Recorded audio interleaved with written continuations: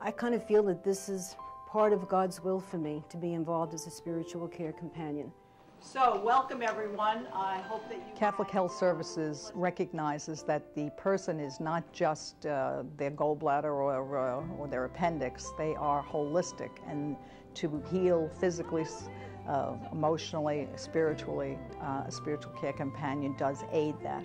The Spiritual Care Companion program trains people of all faiths to be listening, caring, attentive presence. The program in general, overall, is just an awesome opportunity to learn basic fundamental things like listening, empathizing, and the presence, just being there in silence, are a couple of the things that have really stuck out for me during this course. I liked the idea because we were looking at ordinary people and we were looking at training them, people who had life experiences probably extremely similar to the patients in the bed, and therefore could identify with that person in the bed or with their family members standing by the bedside about that particular kind of experience. The service of these companions, it seems to strengthen their listening capacity, allows for a release. And I think the ability for this gentleman, at least he demonstrated to me an ability to listen. And I think listening is an extremely important and very difficult activity. He provided that opportunity. It demonstrated also for me that his work was a form of worship in his service to other people. And that was very important to me. We're here to continue the mission of the church, to be part of something that's much larger than ourselves. When we look at people who are undergoing physical surgeries or medical procedures, sometimes they have deep-rooted spiritual needs. Sometimes that even lead to those physical conditions. And so it's important for me to have a skill set, as many skills as necessary and as possible, to be able to kind of help and identify with some of the spiritual issues that might be going on. Hello, Edna. Hi, how are you today? I really enjoy being able to relate to some of the patients. I myself had been a patient in this hospital a few years back, so I can understand some of the fears they have, you know, when are we going to be able to leave, and concerns about their treatment and what it's going to entail. The companions are getting so much out of this program. There are relationships building up here.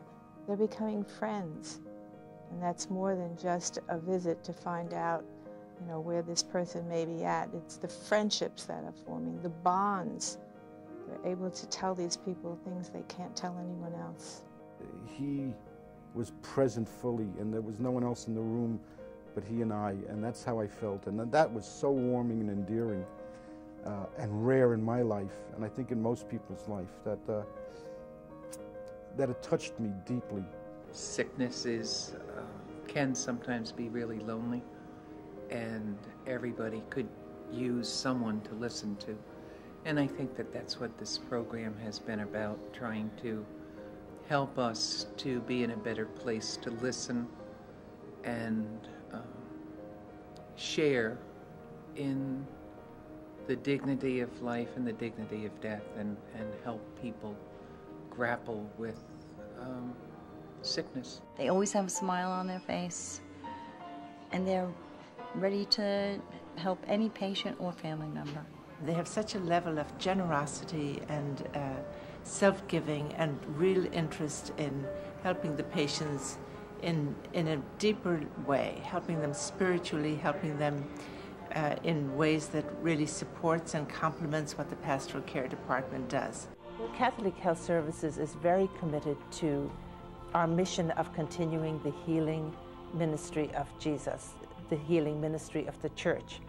And each staff person is a part of continuing that mission and that ministry also. We are a Catholic hospital, and that our mission to heal, to offer hope, and to witness to our compassionate God who dwells among us right here within the hospital, right here in the midst of all the crises that we encounter each and every day. God is right here in the mess of life, and I think that's what our patients appreciate, knowing that they're being cared for, but yet they're in an atmosphere of love.